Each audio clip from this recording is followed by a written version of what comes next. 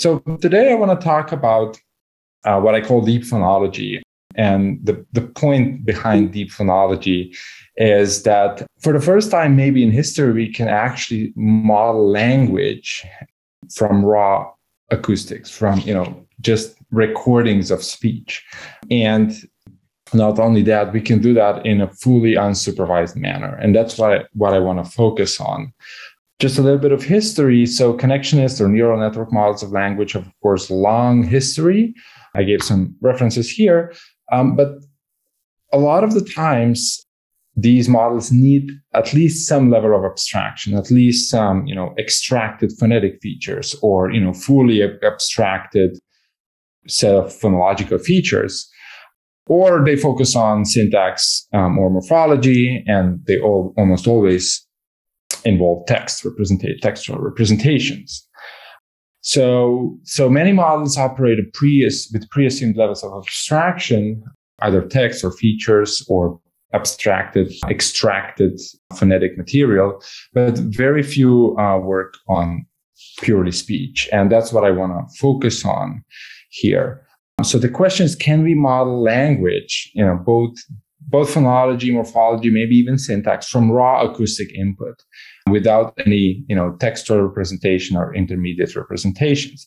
And this is, in line with the recent push towards textless NLP that has been happening in the past couple of years or maybe even months, where models increasingly bypass text altogether. So today, I want to give you a model that I call, present a model that I call deep phonology. And I want to claim that with this approach, where we can take raw speech and model it with generative adversarial networks, with deep convolutional neural networks, that we get an approach that can bring us a lot. I'm going to claim that we can have an approach that models both all these things that are on the slide. So language acquisition, phonetic learning, phonological learning, morphological learning, from both production and perception. That's going to be very important because a lot of the models focus either on production or on perception. Here we want to model both. Maybe we can, touch on even syntax. I'm going to talk about meaningful learning of meaningful units in language and how that can emerge in a fully unsupervised way, completely on its own in these models. I'm going to talk about language change a little bit, and also the two comparisons. So the comparison between artificial neural networks and human behavior, and comparison between artificial neural networks and human brain. And all of that will be done in an unsupervised way from raw speech, from raw audio. So that's a lot to unpack here. Some of the things I'm going to have to go over quite quickly, but we'll have some time in Q&A. But I'm going to talk hopefully quickly so I can cover everything. And just a couple of thoughts that I had when I was preparing this talk.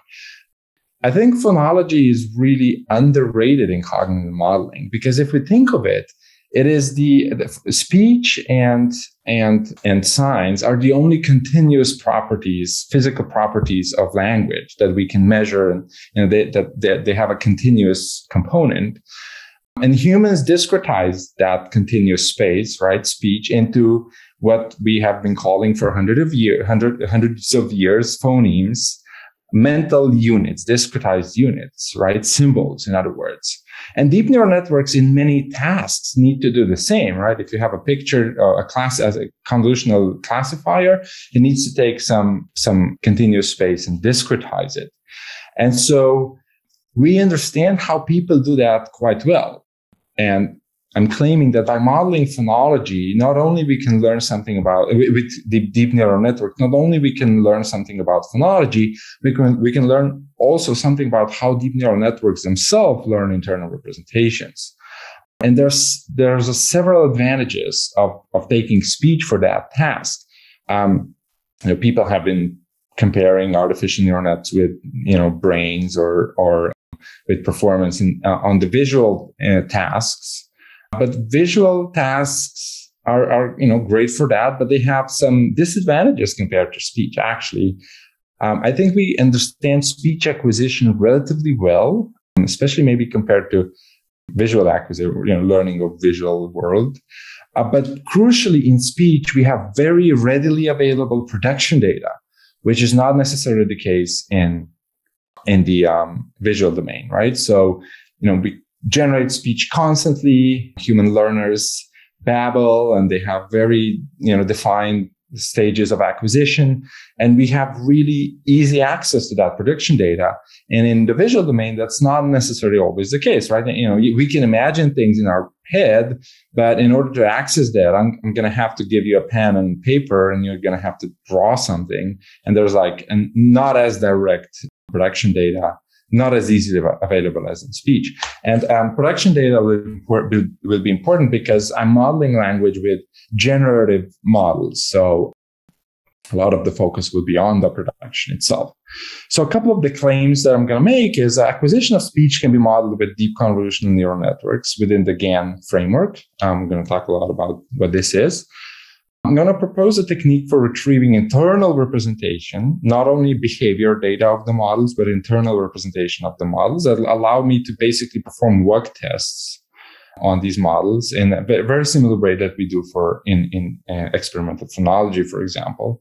I'm going to propose a new extension of GANs that learns linguistically meaningful information by adding a lexical learning to the network. To the architecture. And I'm going to claim that high-level representations can be modeled from raw speech, right, from bottom up. And that there's insight both for language acquisition from this line of work, but also for how CNNs learn internal representations. I'm going to focus throughout the talks on a couple of important aspects that I think emerge in this modeling and that have a lot of implications for this higher level debate in cognitive science, which is in cognitive science and in the field of artificial intelligence or machine learning, which is the questions of how our mind works, or how, what kind of networks will we need in order for them to perform well or at the human level. And that is the famous debate is between connectionist and symbolic approaches to deep learning and also language. And a couple of things I'm going to focus on are discrete disentangled representations that emerge in these models, the causal relationship between latent space and meaningful units in language, and categoricity of outputs. So a brief overview of this talk. I'm going to briefly introduce the model. I'm going to give you some case studies and then base my conclusion on those. So the very first, the easiest proposal that we can start with is phonetic and phonological acquisition can be modeled as the dependency between latent space and generated data in GANs. So, you can model phonological learning in many ways, with rules or with constraints or with, finite state automata. But this is just another approach, namely model phonology as the dependency between latent space and generated data in GANs. And what are GANs? Just a brief overview. It's a deep learning architecture where you have the generator that takes some latent space, randomly distributed variables, and generates data through a series of convolutional layers. And then the discriminator that takes real and generated data and forces the generator to produce real-like data. So at the beginning, of course, training is, generator just produces noise, but in time, the generator becomes so good that it's basically tricking the discriminator into thinking that it's producing real data.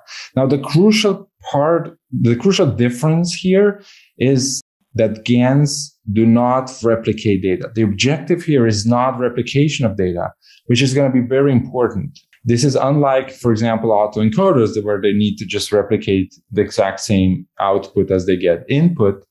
So this basically GANs learn by imitation or imagination, if you want. And that's very appealing for language acquisition. So why are GANs appealing for language acquisition? It's a generative model. So not only we can test perception, but also production. So the network needs to learn to output some meaningful data from noise. As I mentioned, they don't replicate, but but innovate. And innovative outputs are going to be very informative for cognitive modeling. I'm going to talk a lot about those innovative outputs that actually violate training data. It's unsupervised, fully unsupervised, right? So unsupervised to the degree that the generator never directly accesses data at all, right? So it's just being trained on tricking another network into thinking it's producing real data. And to my knowledge, the language acquisition has not been previously modeled with GANs. We can start with the simplest thing that, one of the simplest processes in language in phonetics/phonology, which is English pit-spit distinction, right?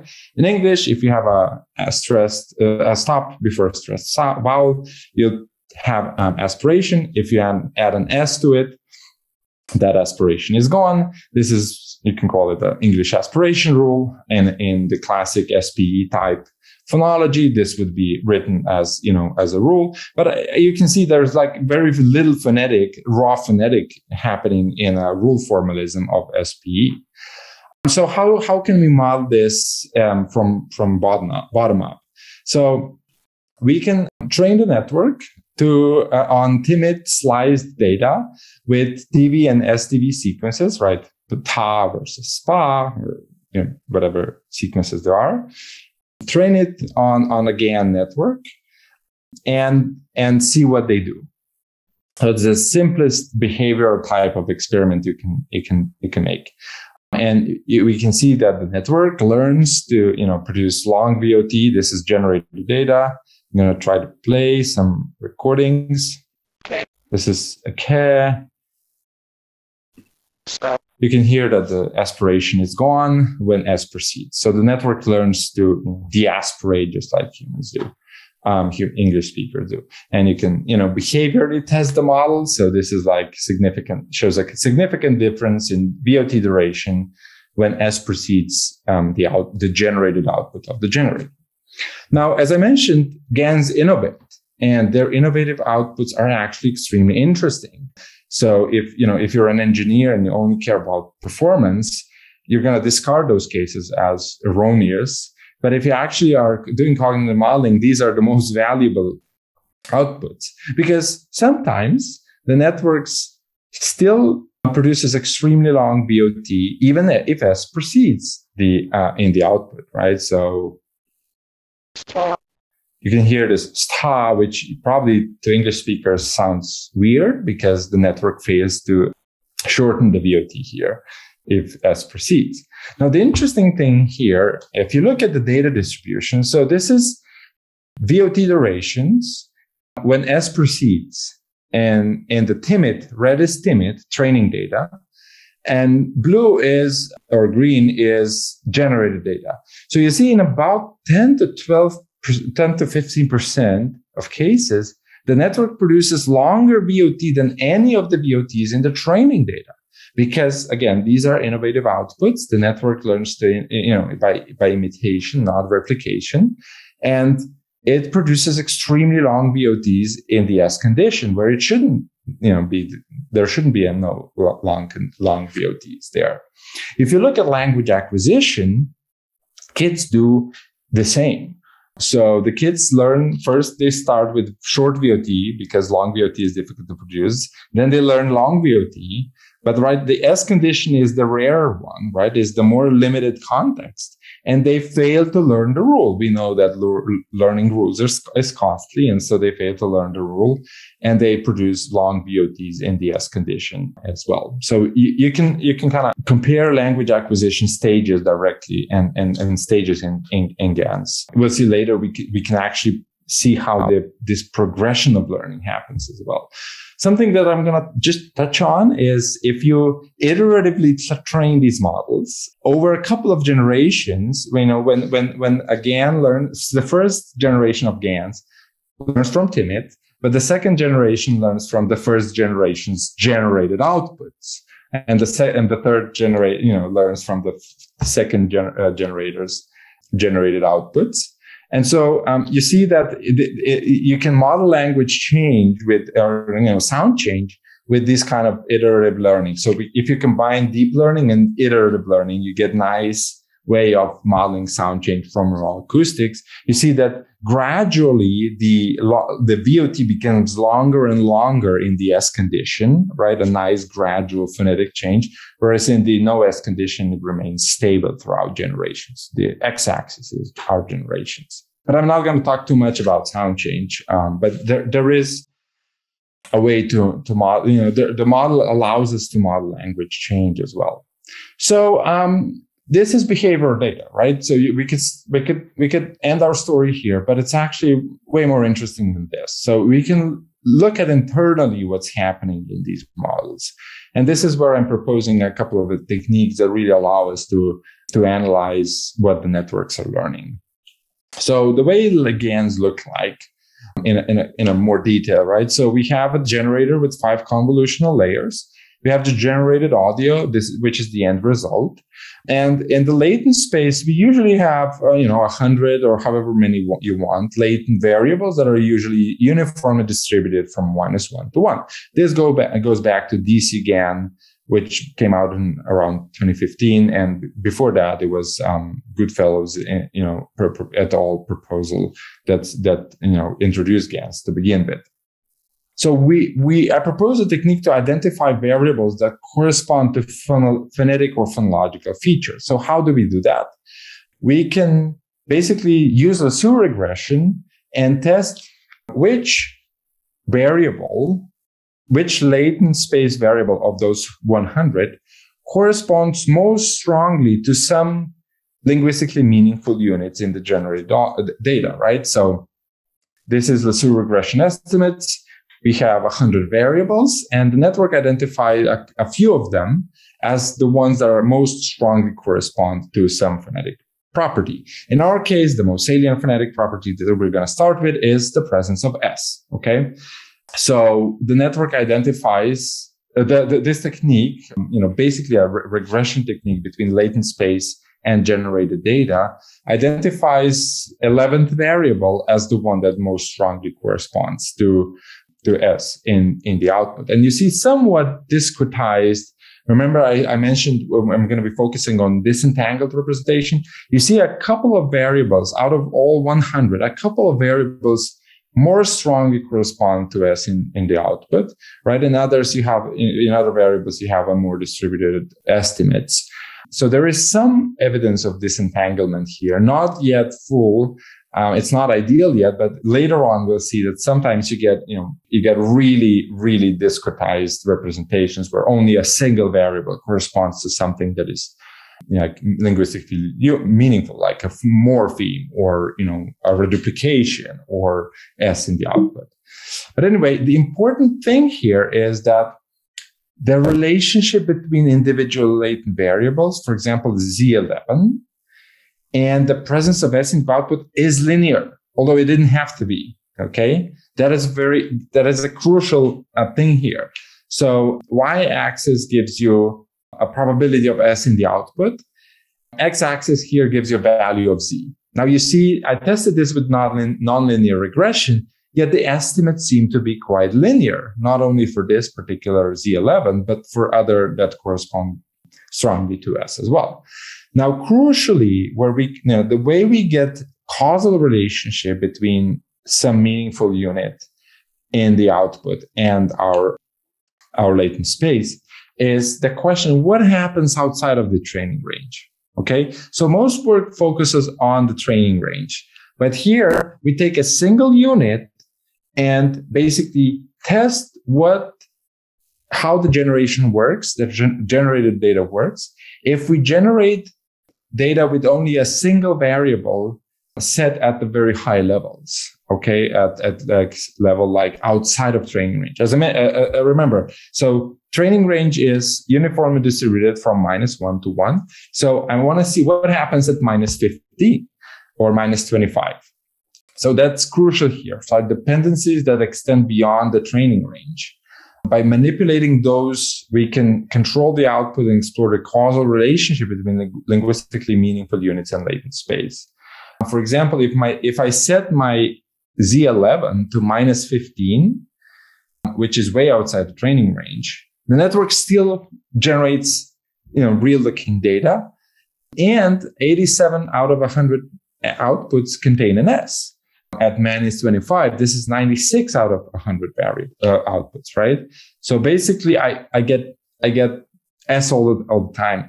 What I'm doing here is I'm basically extracting what underlying value, what underlying meaningful linguistic property each latent variable encodes by setting its value so high that it's overriding lower level interactions that are happening in the latent space. Okay, that's roughly what we're doing here.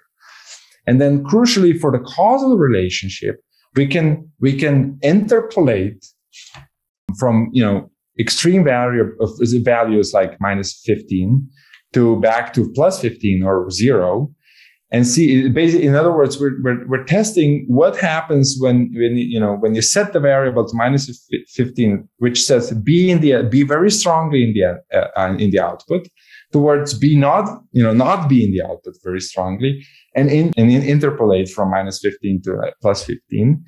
And what we observe is this really interpretable process where the amplitude of S just shrinks.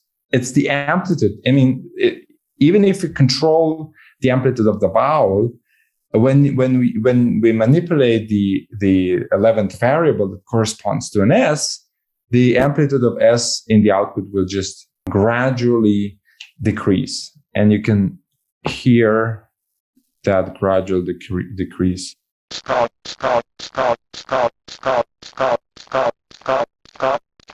I'm using the single unit and the latent space, single variable, and interpolated its value from way outside the training range toward the training range that says, from being in the output to not being the output.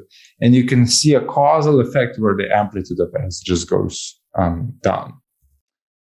Okay, so you might have an objection by now saying, oh, this is just, the network has no way to represent meaning. It's just producing data, and it doesn't really know that there's an S there. It just happens to be the case that S was encoded with somewhat disentangled representations. So in a paper, I propose some meaningful representation to them. So how does this work? So we have the same ingredients as before, generator and discriminator, but we add a separate Q network. Usually it's done, discriminator and the Q network are together, but here we add a separate Q network. And what does that Q network do? It basically mimics the perceptual learning in speech. Okay. So what happens? So the generator still generates data and sends it to the discriminator. And the discriminator gets real data and generated data and needs to decide between what is what.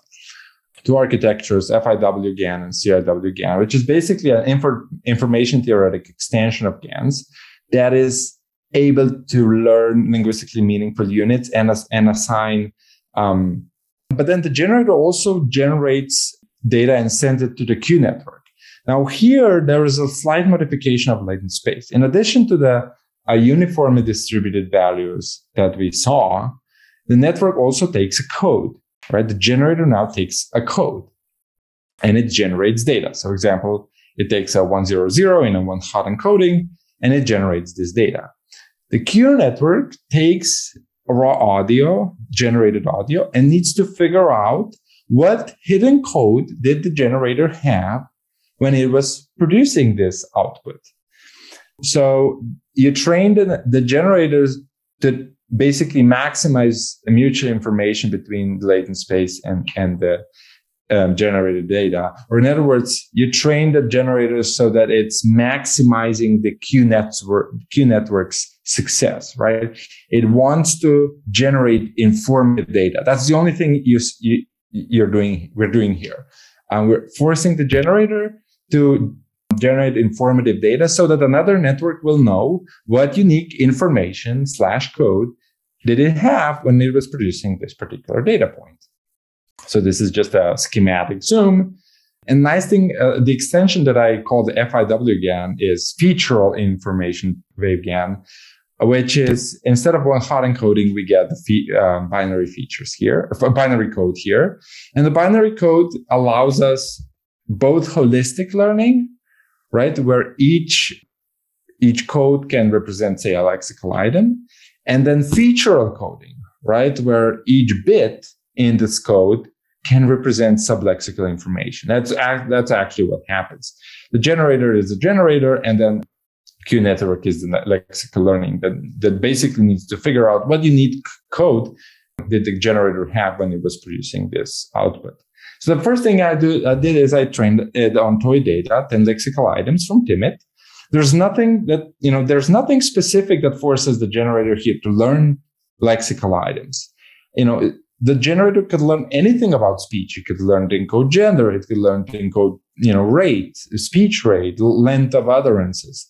So these are sliced words that I in raw audio form that I unlabeled, of course, that I give this model, and the network learns to basically encode lexical items in the encodes. If you give it 10 classes, it learned to encode 10 lexical items into its code representation. Even if there's a mismatch between the number of classes and the number of lexical items, it learns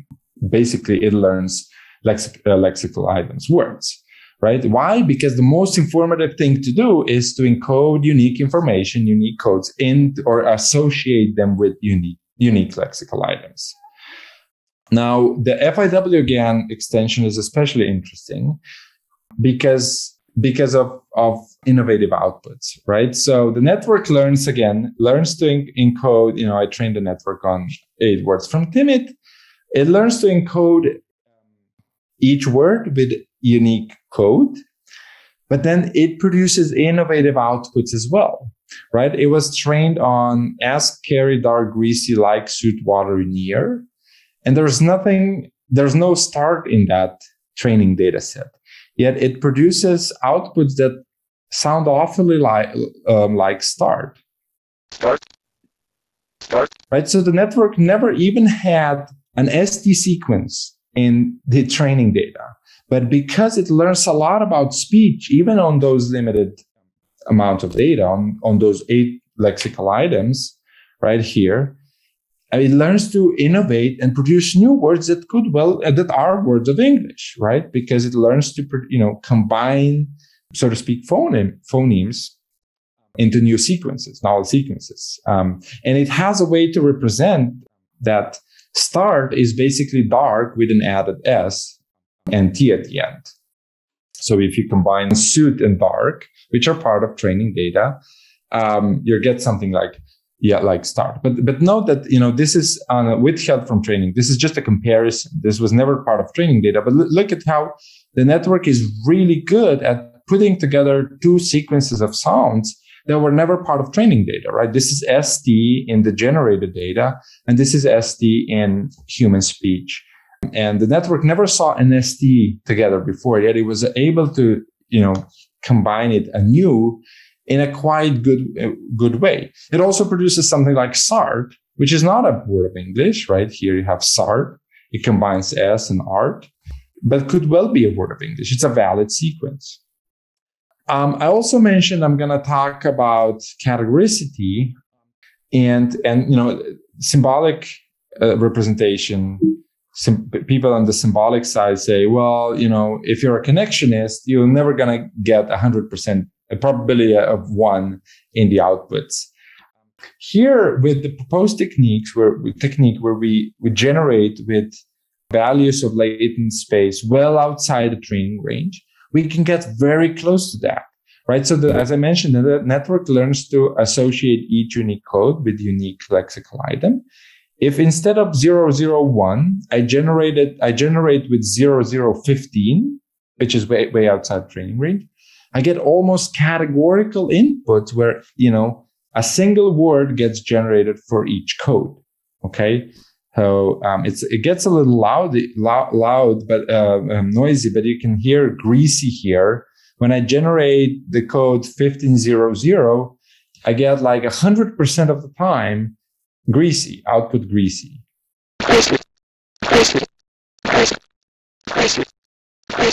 Okay, so it goes on and on and on. Basically, I'm getting at what underlying representation each code has. And this is very valuable and can be used in other applications as well here.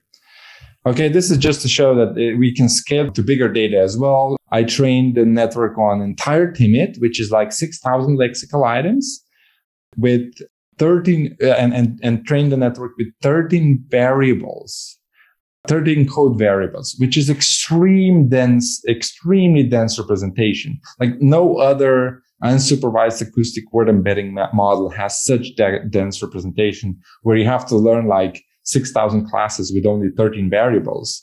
And it's, the learning is not perfect, but in about 40% of cases, there is a clear correspondence where each word one word corresponds to a unique code. Another thing that is important here is we can use the Q network as a classifier, or in cognitive modeling terms, we can use it as a network that represents the perception aspect of speech, perception production loop, right? So this is a recent paper that we're going to present at Interspeech conference. So we can test how lexical learning works in the generator, but by generating outside of training range and seeing what we are getting in the generated data. But we can also take test data, right? So we train all these three networks on TIMIT, training data part. Then we split TIMIT into test and training, and then feed unobserved test data to the Q network. And it turns out that, of course, the Q network learns to classify novel and observed words with unique codes. Okay, so you give the Q network greasy, and it'll give the same code as the generator had for greasy. So basically, we're modeling both production and perception here at the same time. Most of the models, both in speech technology and in cognitive modeling, either focus on production or perception. And here, we're basically, the lexical learning happens because the production and perception work together, right? Because the Q network and the generator work together. Here are some of the results. And we also see evidence in the Q network, right? That, individual codes represent unique lexical items, but there is sublexical structure in bits, right? So bit 2, 3, and 5 encode the presence of S, word initial S, for example. And you can, again, go back and test it in a generative way by taking those 3 bits and interpolating them, right, from values outside of training range. And we get, again, a causal relationship where, as you interpolate 3 bits out of 9 bits, for example, from 0 to 1, it gives you S that gradually appears or disappears from the output, right? So here you see S appears or disappears from the output, and most of the time, nothing else changes in the output, which is nice. So we can have now we can basically model both lexical learning and sublexical representation, right? So featural and holistic learning, so if you want. Okay, so I'm gonna have to go quickly over a couple of further applications. This is the main architectures that I'm working with, and I'm gonna show you 3 case studies where we can basically wug-test the networks, see how learning works. We can compare human behavior with the outputs, and also brain techniques, and we can. We proposed a way to not only interpret what happens in the latent space, but also in the intermediate convolution layers, which gives you a lot of potential for comparing brain and neural networks. But before that, a short word on reduplication. Reduplication has been widely discussed in literature because it's a very complex process, and it has long been, thought that neural networks cannot do it. And kids, of course, are very good at it.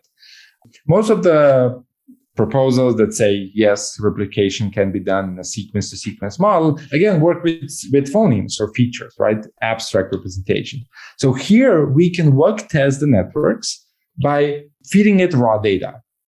How do we do that?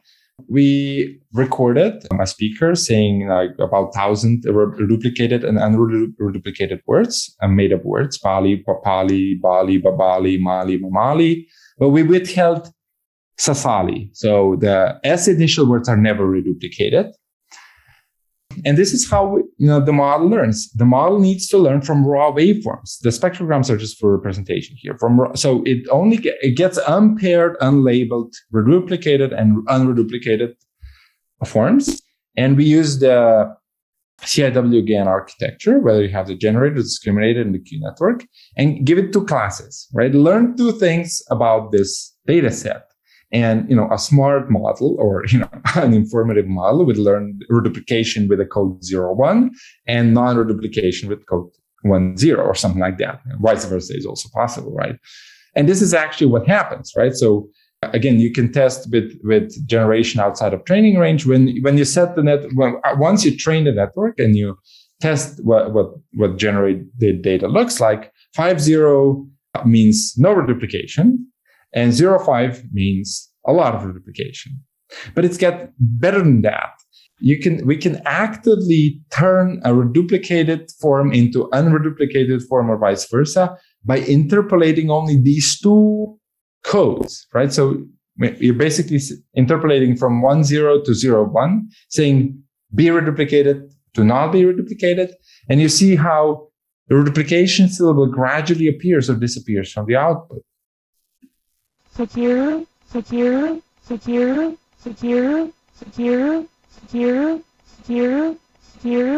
And this is identity-based pattern, right? It's very complex to learn. It has been long thought that neural networks cannot do that. They cannot do copying or reduplication, but clearly here they can in a very interpretable way.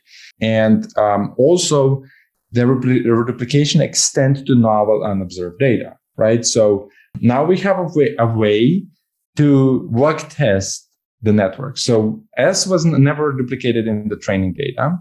And we can say, well, I can force reduplication, right, by setting my code to 5-0. And I can force S in the output by finding those latent variables that correspond to an S. When I set those two at the same time, the network should produce S initial reduplicated form, although it never saw it before. If it didn't learn the identity-based pattern, it'll produce something like, Nasara or Nasara, right? It'll just concatenate. But if it learned the identity-based pattern, it'll produce Sasara. And this is actually what the network does. Here's the The first case is generated data. The second is human recording from withheld training data. So that reduplication, as initial replication, was never part of training data. Okay, this was replicated because I didn't believe it at first. So another strong evidence in favor of it. And since we're slightly running out of time, another couple of cases where, another ways to leverage these modeling is we can basically compare outputs of these generated outputs combined with wug-tests that we can perform on these models to human behavioral data.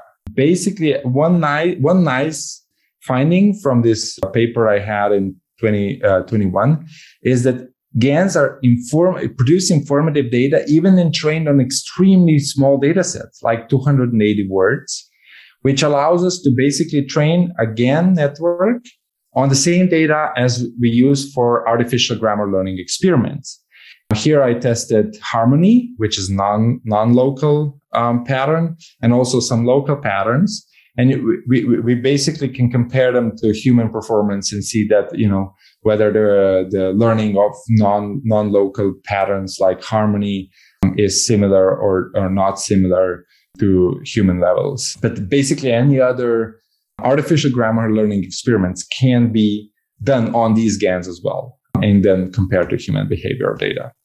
And another interesting thing, as I mentioned here as well, is that we can trace learning progress as the networks are being trained, and we can see that they use very similar strategies that humans use when learning data as training progresses. So, at 7,000 training steps, they produce something like Zilo, which is not part of training.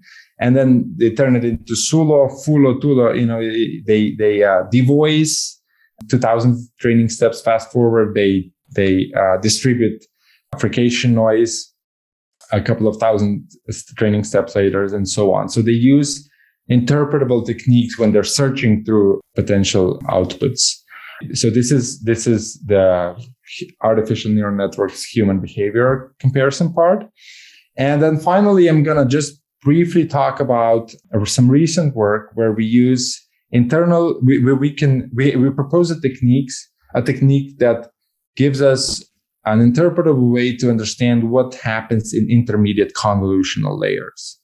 So here you see, I'm not going to go into details, but a simple summation of individual feature maps in convolutional layers gives you a really nice summary of what happens at each convolutional layer, right? This is a generator, and it has 5 convolutional layers. And now we can understand not only what happens in those 100 latent variables and the generated output, but we can understand how these latent variables get transformed through convolutional layers into generated output. Here are some visualization where you can see how, something that is this is the output. This is a 4th layer where a lot of things are encoded very faithfully, right? So you hear an S, you see an S, you see a silence due to closure, you see vocalic periodic vibration. Yes, and the final thing is, so this is a couple of techniques where we introspect how the networks represent various linguistic property in those intermediate convolutional layers. And then we can also compare how intermediate convolutional layers work and how human brain works. And this is we have a recent preprint in bioRxiv where we basically show that auditory brainstem response encodes speech information in a very similar way as earlier convolutional layers. This is example from a brain experiment. You see electric potentials for EEG auditory brainstem response data. And we show that peak latency depends on language experience, both in humans and in their brainstem and in artificial neural networks when they're trained on Spanish versus English data, for example. So the important thing here is that we have an interpretable way to compare artificial neural networks and the brain, and not only use correlations, but actually use concrete acoustic properties and see how they're encoded, right? Because we have a way to basically get time series data for each convolutional layer. This is just some evidence for similar encoding between Spanish and English listeners in the brain experiment and Spanish and English trained model. And again, we work both on production and perception. So I'm at the end. I think we started 5 minutes later, so we have probably about 10 minutes for Q&A, hopefully. But just to conclude, perfect. Just to conclude, I hope I presented an approach to language where we start from raw audio in a fully unsupervised way. And we have now a way to model language acquisition, phonology from both perception and production side. Morphology, I didn't talk about, but morphology I talked about in the duplication experiment. But there are other case studies that I have as well. And, currently in our lab, we're working on representing basic syntax with these models. We can do language change. We can do behavioral artificial neural network comparison, brain neural network comparison. And we're currently adding articulatory component. We got some early promising results where the GANs are not producing data, waveform data, but actual articulatory data. And so I hope that I convince you that by modeling speech data with convolutional neural nets, we can learn both about how language and its acquisition work, and also how deep neural network learn their internal representations. So with literature, I thank you for your attention. If you have any questions or ideas or proposals, there's a lot to be done, in my opinion. A lot of the work is available. Most of the work actually is available on my website, where you can also get code and also some repositories with pre-trained models. But just send me an email if you have any questions. I'd be happy to chat more. And I think with that, I can thank you for your attention. And if there are any questions, I'd be happy to answer them.